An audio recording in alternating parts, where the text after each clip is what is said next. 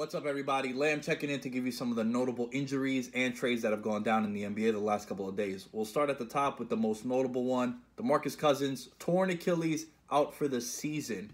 This sucks for this dude and for the Pelicans and for just NBA fans across the board. One of the best players in the league. We're not going to be able to see him the rest of the year.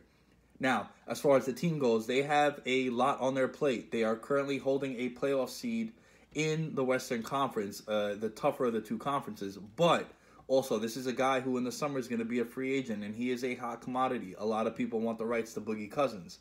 Are you going to want to pay a guy a 4 or 5 year deal upwards of $200 million coming off an Achilles injury? It is one of the hardest injuries to overcome if you're an NBA player. I mean, you just look down the list. There's been so many that have had their careers cut short because of this injury.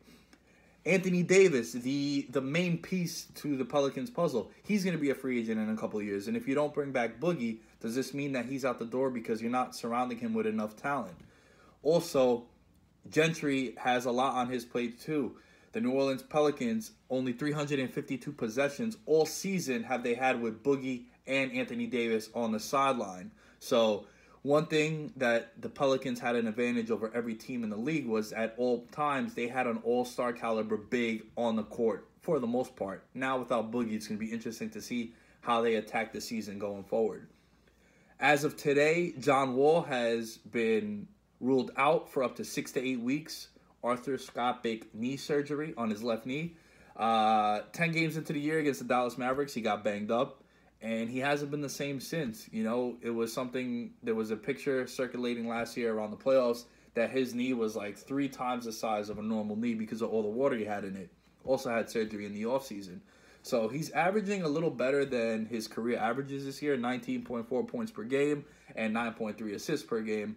But with the Wizards now being sidelined without their best player, it's going to be hard for them to hold on to that playoff spot that they have right now. It's going to be interesting to see what adjustments the Wizards make going forward.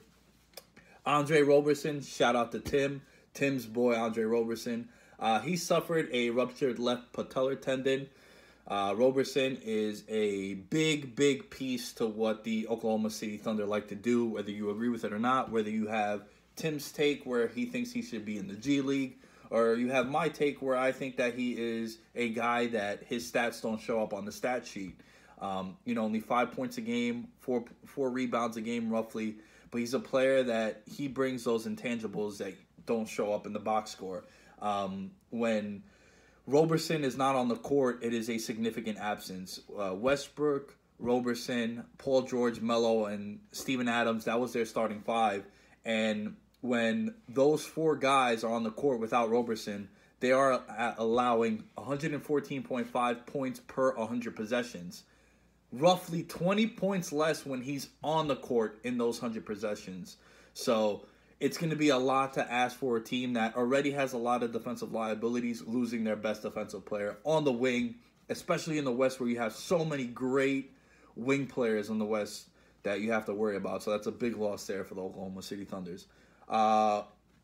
Promising news for the Bucks of Youth, yes. Jabari Parker will be making his return against the Knicks after missing a year with a torn ACL, roughly to the day almost, maybe a week off to when he did tear his ACL.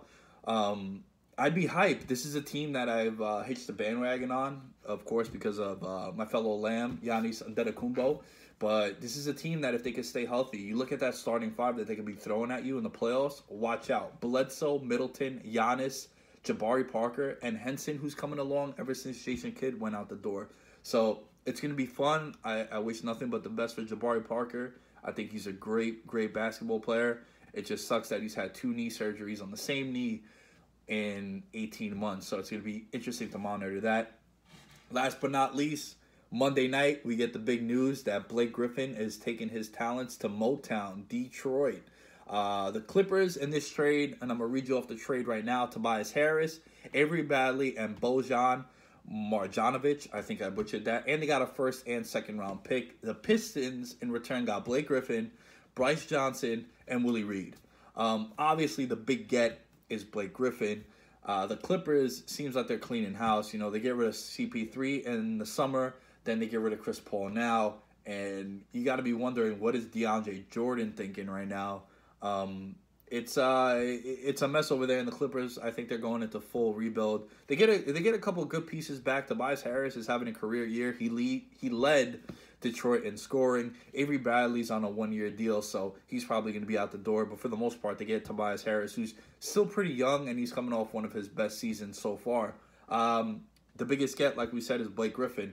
Now, here's the thing with Blake Griffin. Stellar basketball player, one of the top players in the league. The issue I have with him is I never know what I'm going to get from him. Your best ability as an athlete is availability, and the fact that Blake misses so many games throughout the year because of injuries, it's alarming. And this is a guy that just signed a max deal over the summer, 5 years, $171 million.